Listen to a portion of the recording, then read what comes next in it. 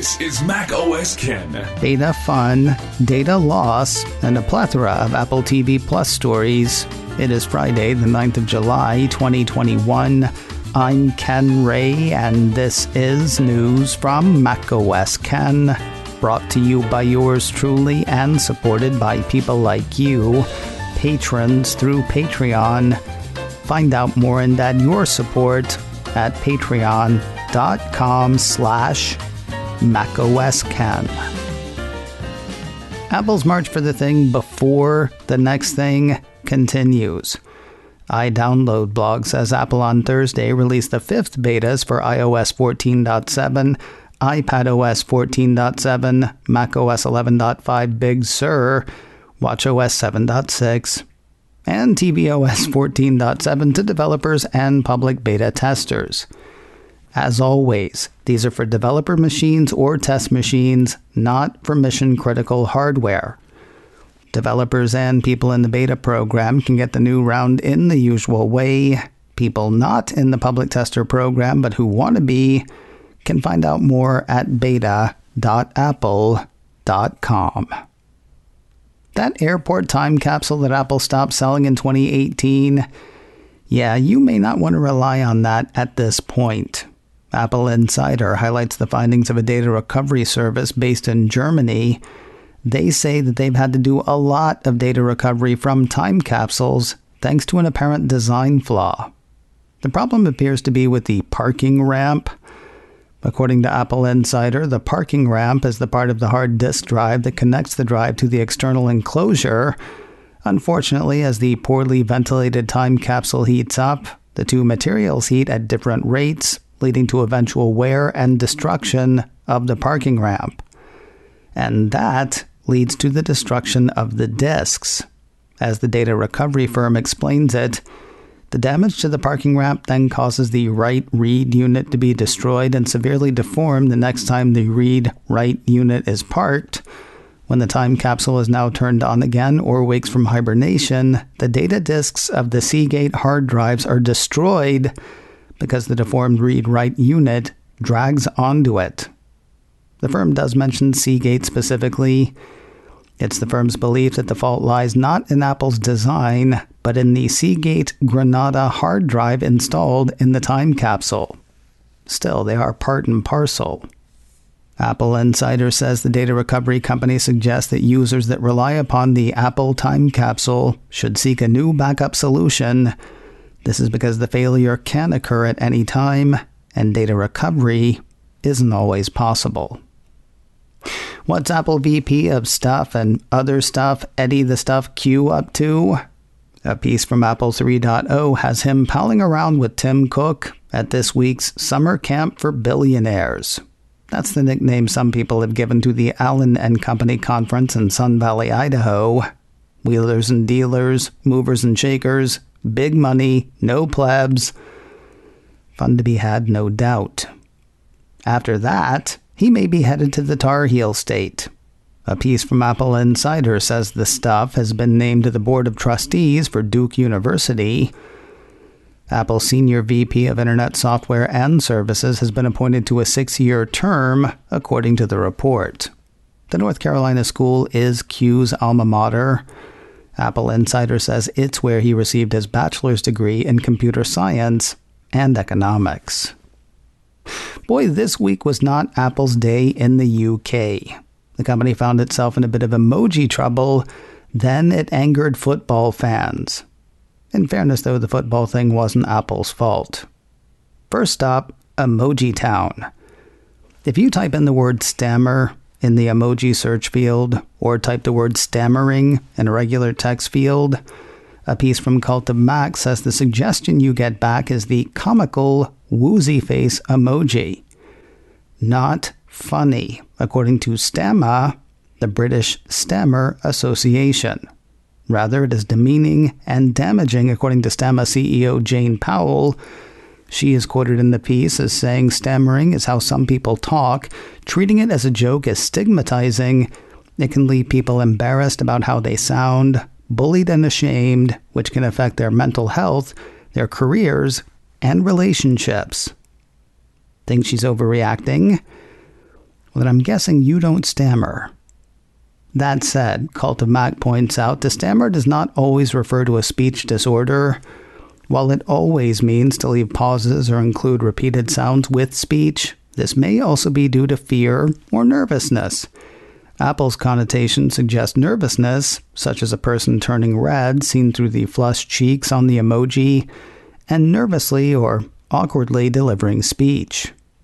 Taking it a tiny bit further, Mac Daily News points out that the Woozy face emoji does not appear when typing in the word stuttering into the Messages app. The same Woozy face emoji does appear when typing the words drunk, dizzy, dazed, and of course, woozy.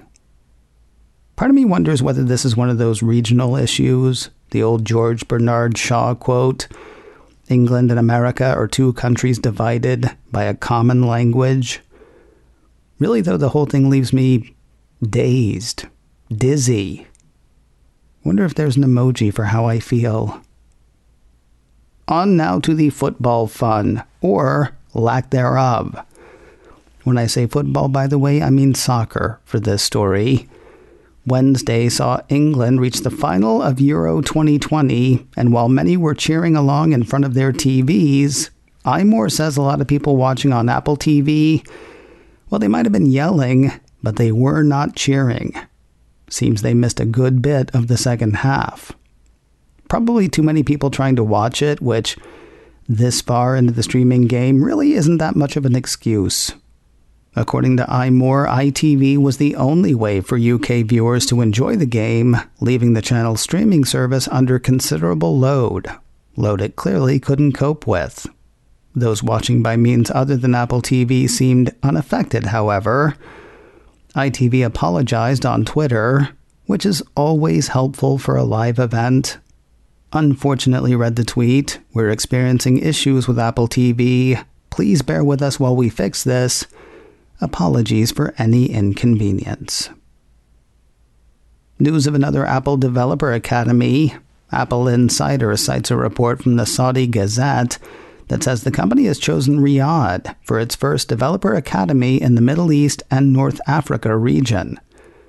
Boldly going, it seems. The piece says the new facility will be dedicated to providing tools and training for aspiring female programmers, developers, and designers so that they can establish startups and create jobs in iOS app development. Additionally, the piece goes on to say the move could also bolster support of women's empowerment and other social reforms under Saudi Arabia's Vision 2030 project. No word in the reports on when the program gets underway. We'll wrap the day with a few stories around Apple TV Plus.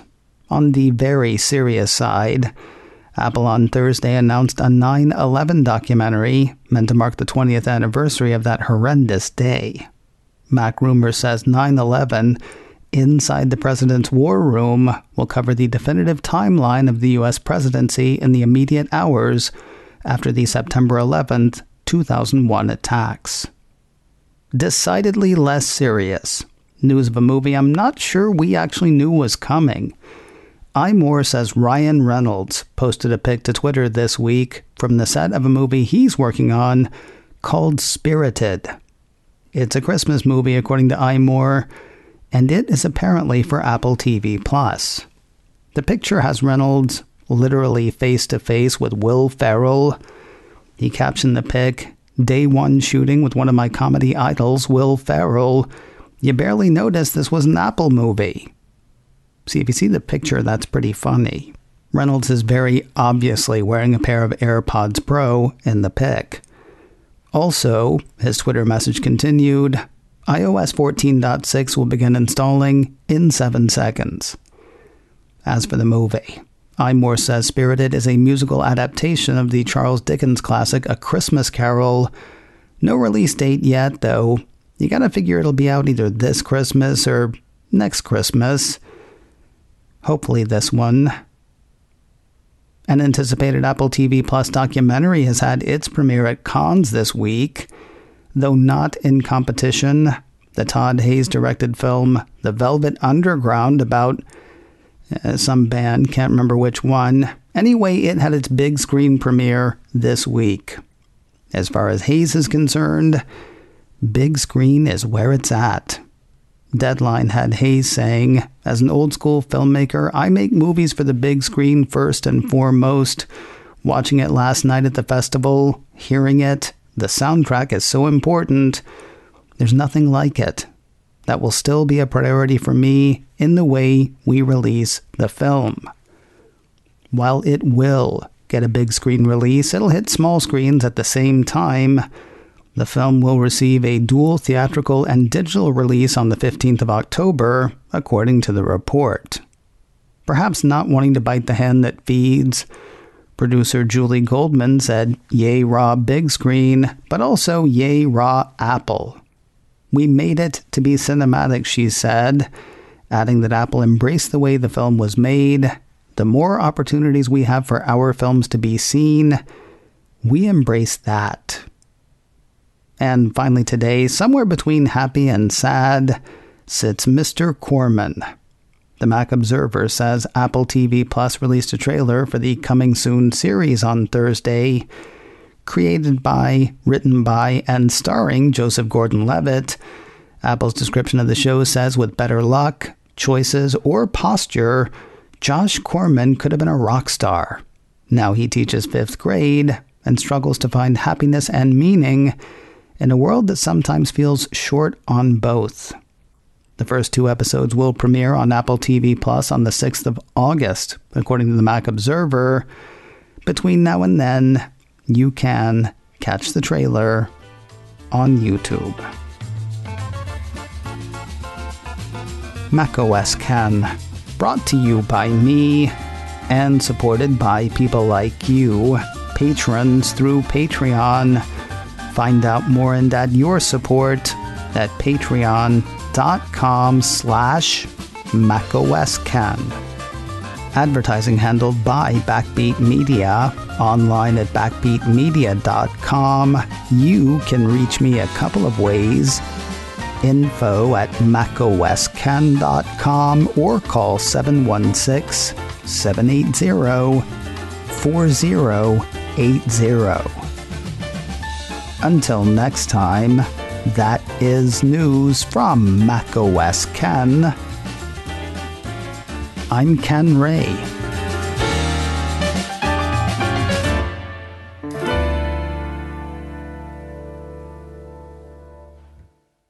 Cha.